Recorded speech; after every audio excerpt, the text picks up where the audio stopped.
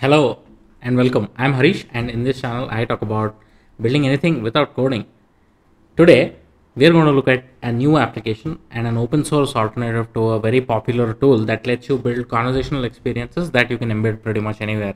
You can embed it in a Notion page that you have. You can embed it in on your WordPress website if you have one, or if you have an HTML landing page you can embed it there, or if you have a mobile app you can embed it there as well. The tool is called Typebot, and let's get into it and see what we can do with this tool.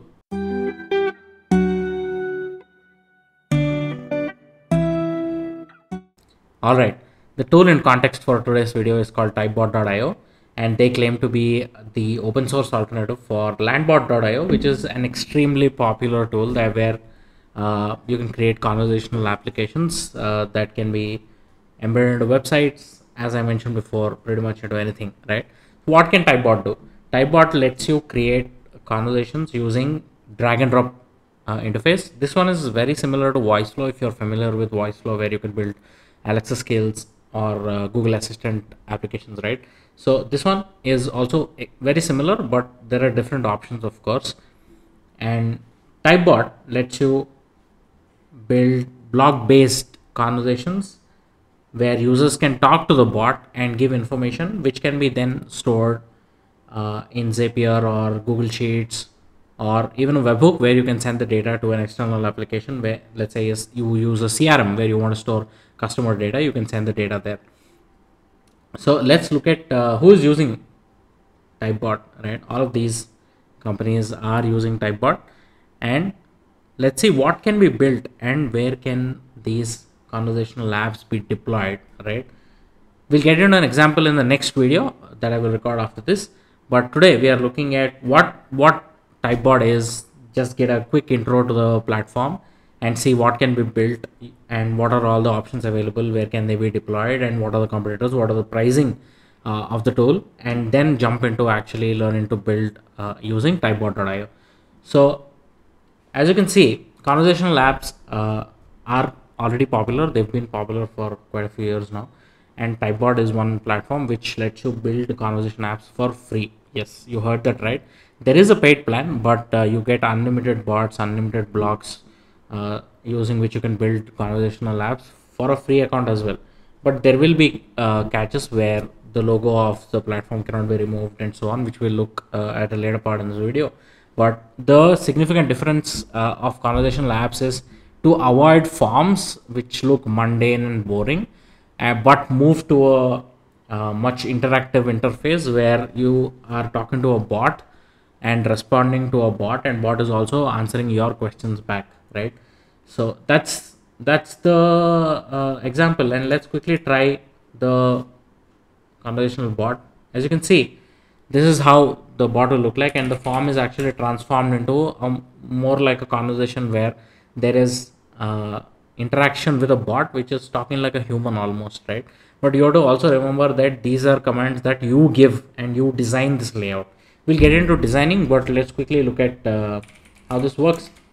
As you can see, this is the quick demo of what a conversational bot is and what options you have. You can give multiple options for a question and get the user's response and store it somewhere else, right? So yeah, as you can see, this is an example. Let's quickly move on to the pricing, right? What is the pricing of the tool itself? So as I mentioned before, there is a free plan. Any tool that has a free plan is my favorite, because that lets you try the tool first and then see if you want to invest some money into it for the features that you really need, right? As you can see, it allows unlimited type bots, unlimited responses, no limitations on responses. You can get as many people to try out your apps and get responses from people, and also allows webhooks so that you can send this data to external platforms, right? Let's say you use ActiveCampaign for sending emailers, or MailJet for sending emailers, or you use let's say Zapier, where you are linking with other platforms and want this data to be sent to other platforms through Zapier. You can do that. All of that is possible in a free account, and there are also paid accounts, as you can see, right? And now let's get into what are the places where Typebot can be deployed, right? So where can you host this? Now these are some of the platforms where you can actually host Typebot, right? Let's say you have a Notion page where you have a detailed description about a newsletter that you're running and you want people to sign up, you can include an embed Typebot into your Notion page. Let's say you're building websites using WordPress, or you have a developer who has built a website for you in WordPress. You can always embed this as a plugin into your WordPress and show it to your customers. Let's say you write blog articles and you want to include a subscription at the end, or if you want users to get notified about your newsletter in your blog article, you can embed this at the end of the blog article as well.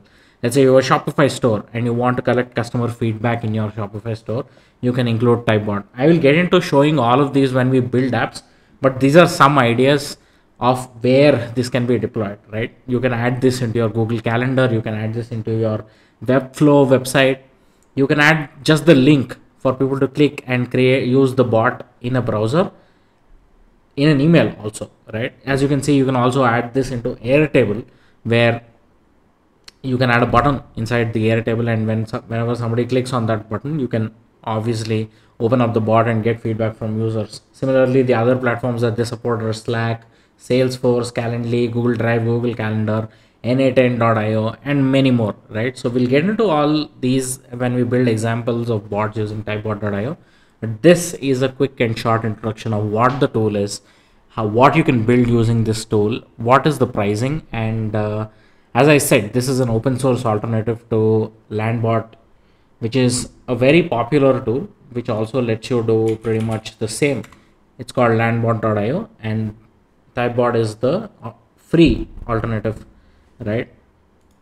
And if you found this useful, consider dropping a like below and also subscribing to the channel, because I'm going to upload a series of videos on how to build and deploy conversational apps using Typebot. And let's see how simple this platform is. With that, see you in the next one. Peace.